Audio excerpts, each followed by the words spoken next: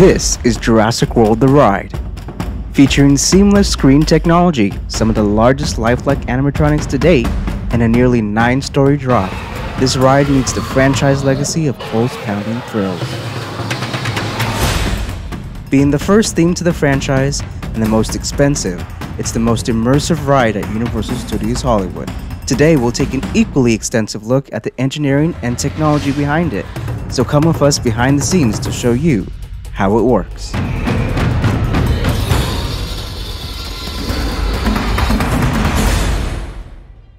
While Jurassic World The Ride opened in 2019, our adventure begins 23 years back in 1996. During the meteoric rise of the Jurassic Park movie franchise, director Steven Spielberg pushed Universal execs on the idea of an in-world themed attraction, ending with a high-stakes encounter with nature's most infamous killer, the T-Rex. Enlisting the help of Landmark Entertainment Group for story design, Vekoma Rides for the flume system that was first tested in the Netherlands, and Sarcos Industries for the high-tech robotic dinos, he finally got his wish with this $110 million ride, the most expensive ride ever built at the time. In 1996, the ride opened to massive success with 2-hour-plus lines and was praised for its cutting-edge animatronics like the 35-foot-tall 5-ton hydraulic T-Rex that jumps out at riders down the massive 84-foot drop. In 2018, the original ride would close after minor modifications to the splashdown section and was extensively revamped to bring in the featured dinosaurs from the Jurassic World films. During the renovation, the long under-maintained Ultrasaurus animatronics were removed completely and replaced with a shade-covered Mosasaurus scene. While no other major figures were removed, a lot was going on inside the ride's finale building. During this time, figures were refurbished and moved into the building. Teams of artists created a jungle-like environment indoors, and the sections of the building were reinforced for incoming new equipment. Universal intended this renovation to only take 9 months, but part delays for the ride's grand finale caused the ride to open unfinished on July 12, 2019.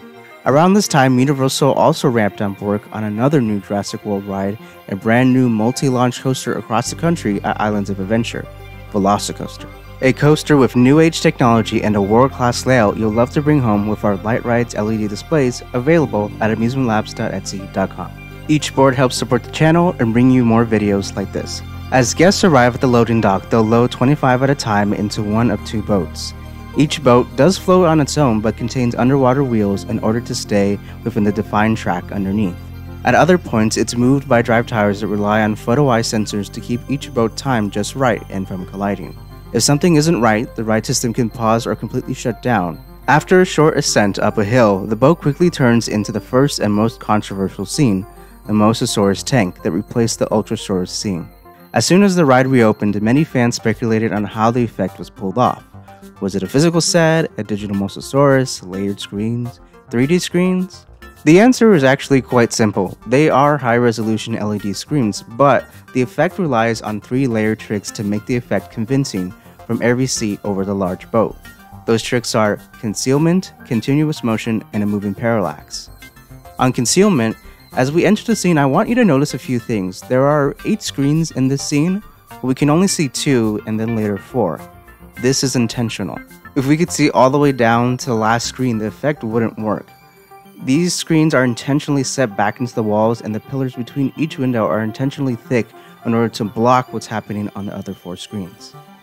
Next up is continuous motion, and this is a 2-part role between the boat and the screen content. The boat needs to maintain a continuous and calculated speed in order to stay on the track with the animation's timing, while the screen content needs to always be in motion.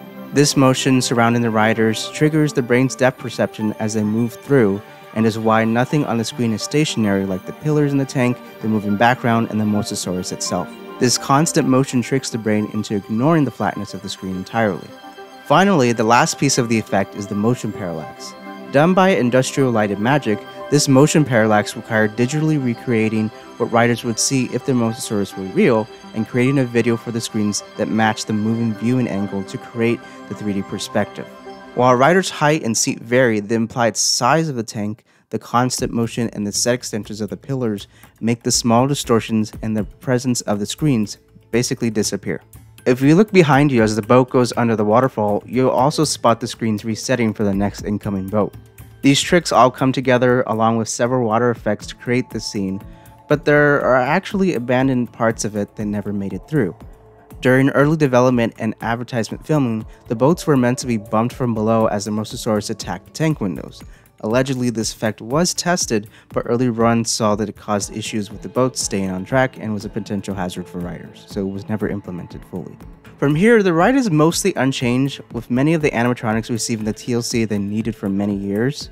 The new Predator Cove originally opened as a rather gruesome scene of deceased pterodons, and this section replaced the beloved but often non-functional Jeep falling effect from the past with the first Indominus figure. For Jurassic World The Ride, Universal partnered with Oceanarian Entertainment Systems, an industrial engineering services firm, to make two different Indominus Rex animatronics.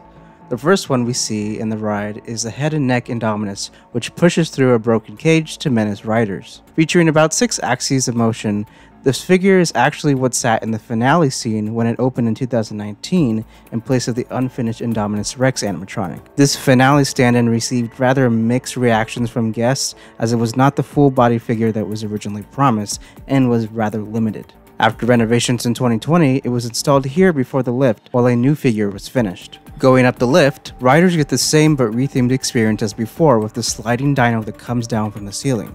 After a suspenseful crest of the lift, the boat splashes down into the jungle-themed environment of the T-Rex habitat. Immediately, riders are met with another animatronic that was refurbished during the trains, the Dilophosaurus.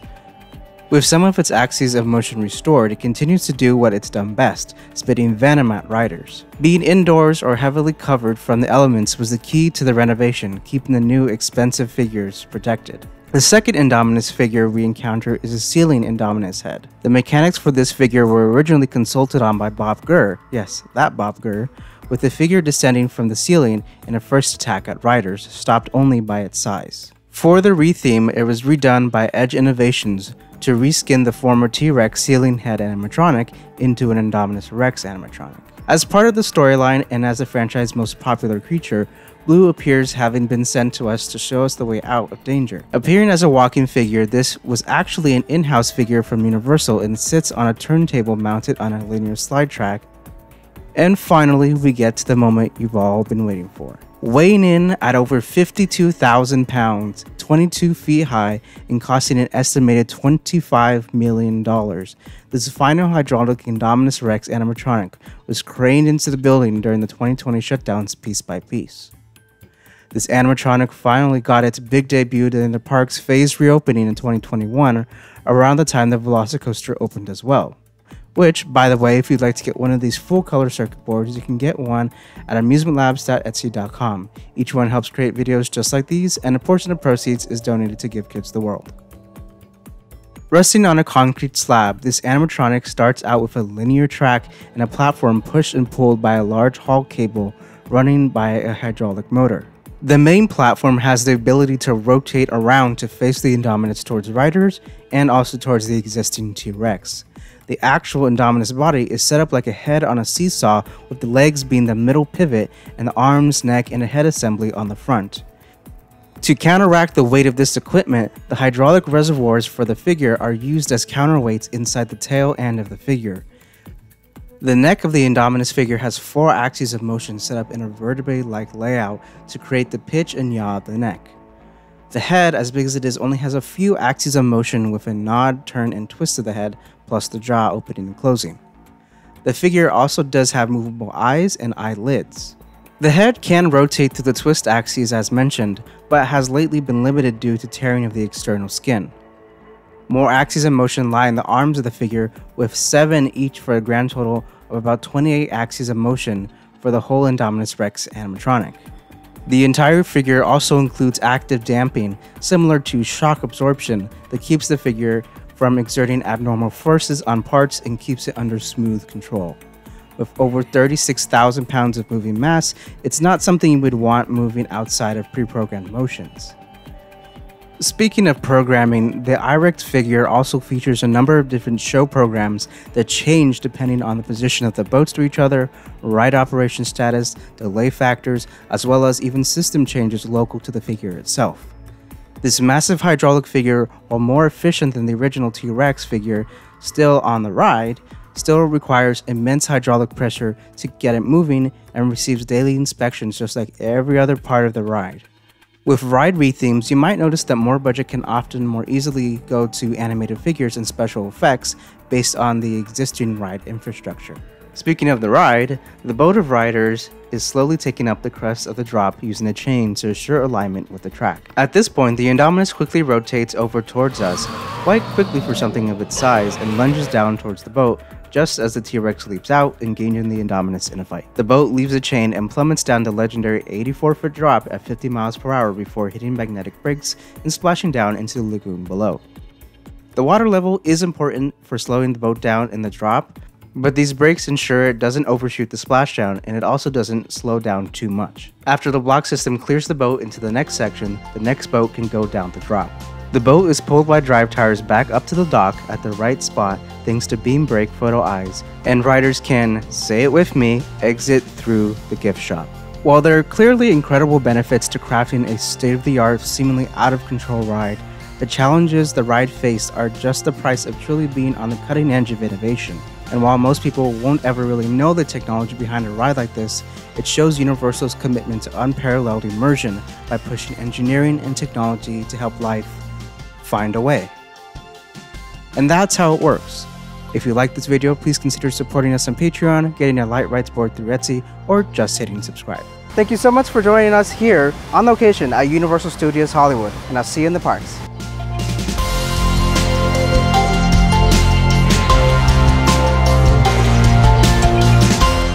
Attention, people of Earth. This is not a ride. This is not a game. The dinosaurs are real.